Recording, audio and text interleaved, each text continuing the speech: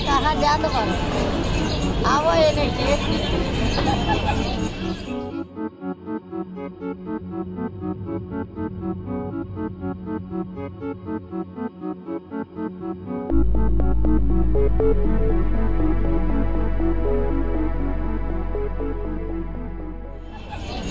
यही सब होते रहता है हम लोग को। यहाँ मैंने भोजपुरी में आपको दिक्कत होगा ही नहीं कभी।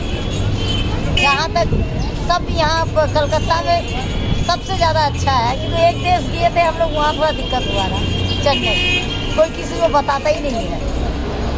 जब गए थे वहाँ पे हम लोग, जैसे मोबाइल में रिचार्ज करना है तो उस टाइम में हम जब बोले थे कि हमको रिचार्ज कर, वो लोग अपना भाषा में बोल रहा है, हम लोग हिंदी बोल रहे हैं, उन लोग को हिंदी आता है कि बताता नहीं है। क्योंकि कलकत्ता में ऐसा कुछ है ही नहीं, भाषा के लिए दिक्कत। तो आप तो बहुत सारा भाषा तब सीख लिए, आपको भोजपुरी आता है? हाँ, हिंदी आता है, एक दरभंगिया आता है। वो कैसा होता है, थोड़ा सुनाइए। सुनाइए। कहाँ जाए छी, कहाँ आवे छी, आओ बैठ, कतऽ गेल छलिए अहाँ, आओ एने बैठू, माने इस तरह से। तो आप घर में कौन सा भाषा बोलते हैं? घर में तो हम लोग को 2-3-4 भाषा चलता है, कैसे बताए आपको, समझ में नहीं आ रहा हमको बोल। कभी भोजपुरी में बोलते हैं, तो कभी हिंदी में बोलते हैं, कभी बांग्ला में बोलते हैं, तो कभी दरभंगिया में बोलते हैं। खास करके हम लोग को दरभंगिया ही चलता है, किंतु अभी आरा छपरा का भी सब चलता है।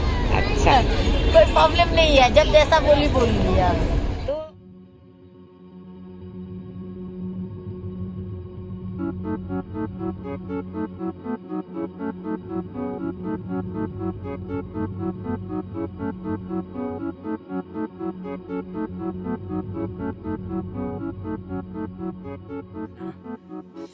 तीन साल पहले जब मैं दिल्ली आया था तो मुझे हिंदी बोलना नहीं आता था। यहाँ पे कोई भी मुंडारे नहीं बोलते थे। यहाँ पे सारे लोग हिंदी बोलते हैं। शुरुआत नहीं जो लेना इंतम आइन के इसकर गीट होते ना, और हिंदी सिखाना आना मम्मी ने ट्यूशन लगा के दिया। 1-2 साल बाद रहे आइन के काटे हिंदी सारी आना। दोस्तों के साथ मैं हिंदी में बोलता हूँ, और घर में मैं अपने बुआ के साथ मुंडारे में बोलता हूँ। जब मैं घर जाता हूँ उस टाइम लोगों से मुंडारे में बात करता हूँ।